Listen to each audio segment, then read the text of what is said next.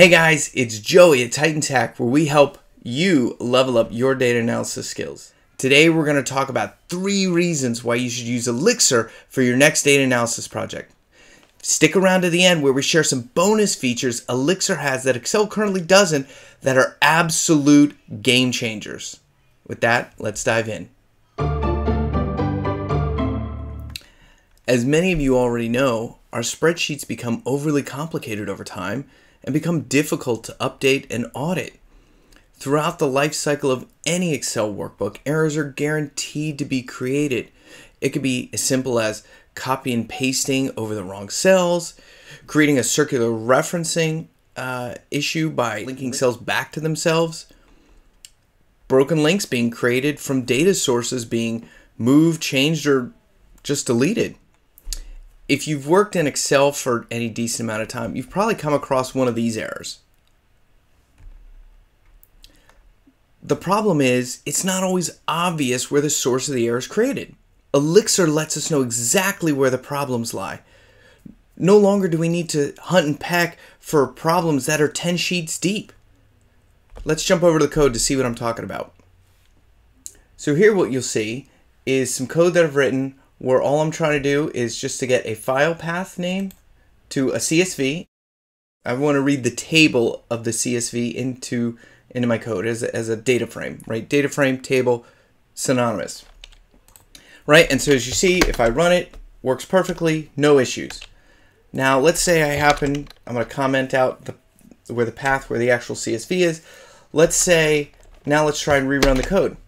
Oh, notice it says, the path does not exist. Okay, so this path is wrong. And look, it even tells me, okay, the file is in your documents. Here's the actual file we're in, and the actual row, right? 4. So this is exactly where the problem's coming from. So I know there's something wrong here, right? We could trace back, okay, where's this path? Oh, it's not been defined. Boom. Rerun it. Now we're good to go. Right? And so Elixir really helps us focus in and get laser focused on where our problems are finding and saves us a ton of time. So let's move on to our next problem of organization. Right? You know your spreadsheet model better than anyone else. You know it inside and out, but do you still find yourself getting lost in your own workbook and you're not sure why these errors keep popping up? Oftentimes this can be due to modeling patchwork. What do I mean by that? What I mean is, oftentimes we're building on top of others' workbooks or on top of our own previous work. Right? Maybe it's 6 months and we're now finally coming back to it, adding some new features. Well, through this process of just adding new features, it often becomes difficult, tedious, and time-consuming to update our workbooks. And often, throughout that process, we end up breaking our own existing formulas. You see, the process of continually adding functionality without a nice, clear, organized plan may have your workbook looking something like this. On the flip side, Elixir actually guides us into organizing our data and code by creating a step-by-step plan to get from raw data to a final product. You see, Elixir is actually made for transforming data in a structured way to help you scale up your data analysis. Let's jump over to the code to see what I'm talking about. So here I've got a little bit of code where all I'm trying to do is I'm trying to take some numbers, right? Take a numbers, create a list, and then just multiply them all by 2, right? In a list. Nothing crazy going on here.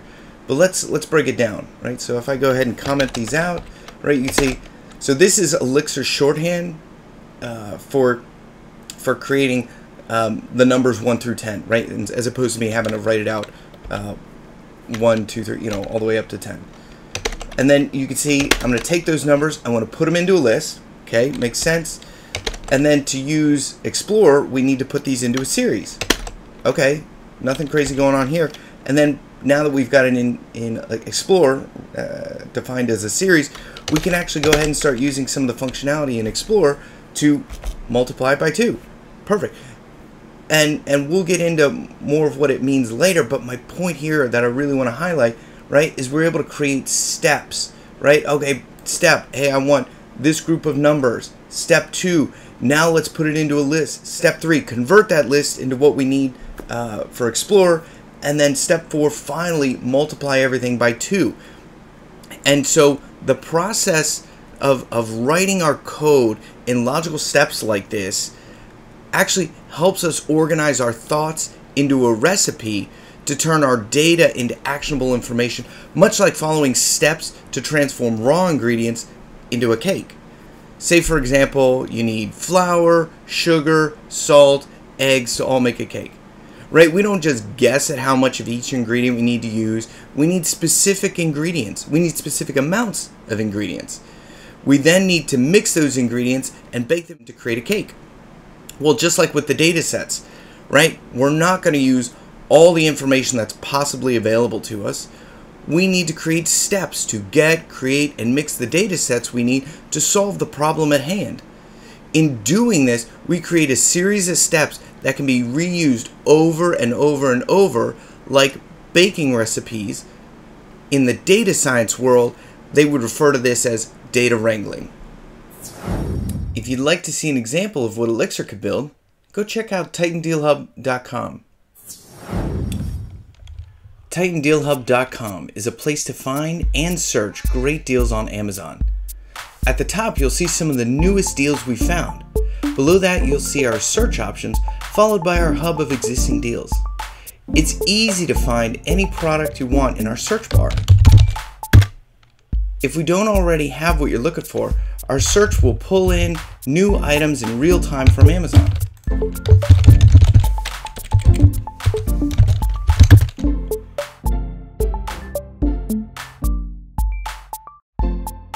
Feel free to see what's available within one of our 20 categories,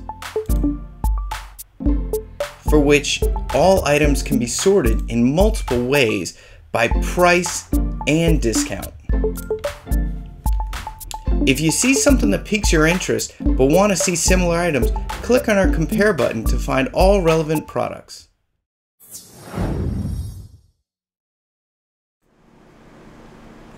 Alright, so let's move on to our last problem, working with big data.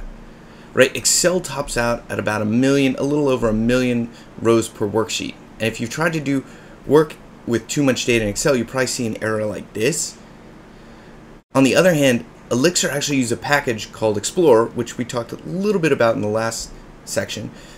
And Explorer is actually built for working with tabular data. Because you see, Explorer is actually built on top of another package named Polars. I won't get into the technicals here, but Polars happens to be one of the fastest data analysis packages around. Now again, let's not take my word for it. If we go, here's over there, over to Polars webpage, right? So here was a benchmark done by H2O AI, and so what they've done is they actually ran some different analyses with different amounts of data, right? So the first one, here's it doing some simple analysis at 5 gigs, complex analysis at 5 gigs, and simple analysis at 50 gigs. And if you notice, Polars, right, the thing Explorer's built on top of, Polars is the fastest in every scenario, right? I mean, look, doing anything with 50 gigs in just over 2 minutes is crazy fast. Most other data frame tables can't handle that, right? But again, let's actually run this and let's check a scenario, right? So here I've restarted all my code, or let's actually restart just to make sure. Okay, I'm going to reconnect. Perfect. So we'll need to restart this. Okay, good. Everything's loaded in. Now, here we've got a chunk of code, and all we're going to do is just I've found here's the CSV file I want, and then here's us just reading in that CSV. Nothing crazy. And it's that fast that we just read in almost 5.5 million rows and 5 columns, and it took about 0.2 seconds, right? Think about how fast that is. 0.2 seconds. We can't even load in 5 million rows into Excel, and we just did it in 0.2 seconds, right? So the point I'm trying to stress here is using one of the most capable libraries around will allow us to start small and eventually scale up our analysis as our data needs increase, right? This removes the need to relearn new tools when our data sets grow, right? And this is something that we often have issues with when using other tools. All right, now on to the bonus features. Okay, before we finish, I'd like to show you a few more features that Elixir has that Excel doesn't, and honestly probably never will. So let's jump over to this blog post. So here we have a table that was taken out of the book Elixir in Action. And so I want to focus on these last three right here: persistible data, background jobs, and service crash recovery. What does that even mean? Persistible data. Let's say that you want to save some information, save your data that you've built. Well, normally when you want to do this, right, you need to set up, if you say you want to set up a Redis database or a Mongo database or maybe some sort of SQL database, right? Well, in Elixir, which I know it says Erlang, but Elixir is built on top of Erlang, so it's pretty much the same thing. It is the same thing. But in Elixir, you don't need to do that. They already have a built-in database, a database built into the language called Amnesia. No need to worry about it, right? So what this prevents us from doing is having a need to pay for and set up another server somewhere in the cloud, and then we've got more login credentials, more passwords that we need to manage and figure out how to make those things talk together. Don't need that whatsoever. Now, once we've got that, right, a lot of times we want to automate our analysis, right? We want to put it on some sort of schedule. So that's what this background jobs is talking about. Background jobs, normally to do something like this, right, we would have to set up another Linux server, right? Write some, they call them cron jobs. Write a cron job, set it up on a timer, maybe write some bash scripts of here's what we want executed. Don't need to do that. In Elixir, it's already taken care of. Elixir already has functions built into it that allow us to run our analysis on any sort of period we want, right? If we want to do it once a day, no problem. Once an hour, once a week, doesn't matter. Whatever you choose, it's already handled. And then finally, uptime, right? Hey, we want, once our analysis is going, right, we want to make sure that it's there for our users when they need it, right? And that's what this service crash recovery is talking about, right? The fact that when stuff fails, because we're humans, we make errors, things will eventually fail at some point. Hey, this has service crash recovery already built into it, right? As opposed to having to pay for a service like Upstart, right? Elixir already has it built in. So they use things called supervisors, and we're not going to get into all that. It's outside the scope of what we're talking about today. But just know that it's already taken care of. There's already things in place that will automatically restart your analysis should something fail. And then finally, let's jump over to a couple of big companies that are already using Elixir, right? Like, hey, not really heard of it. Who's using this? Is it really production worthy, right? So first group I want to look at is Discord, right? Tons of people use Discord. And here's an article talking about how Discord scaled Elixir to 5 million concurrent users. That means they had 5 million people using Discord at the same time, right? I hope you can appreciate that is a monumental task. That is not something that most tools can handle. And then also WhatsApp, right? If we jump over to WhatsApp, here's the title, right? Why WhatsApp only needs 50 engineers for its 900 million users. That is an insanely small team relative to the user base, relative to the number of users that it has, right? And so guys, I hope you'll understand the point I'm trying to drive home here is that when your customers depend on your analysis, having it up and available for them is of the utmost importance.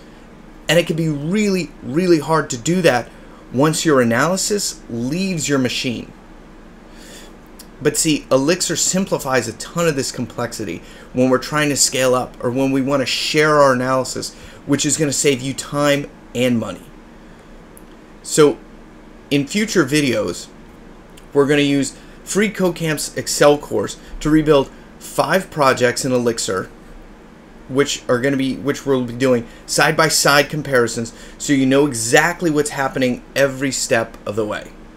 And don't worry if you've never programmed before. The series is geared towards Excel users who have never programmed but still want to take their analysis to the next level. But before we jump into it, our next video is going to help you get started by installing and setting up Elixir, Livebook, and Explorer. Thanks so much for your time, guys. If you found this content helpful and want to support the channel, please go check out TitanDealHub.com, where you can search for and find the best deals on Amazon for free.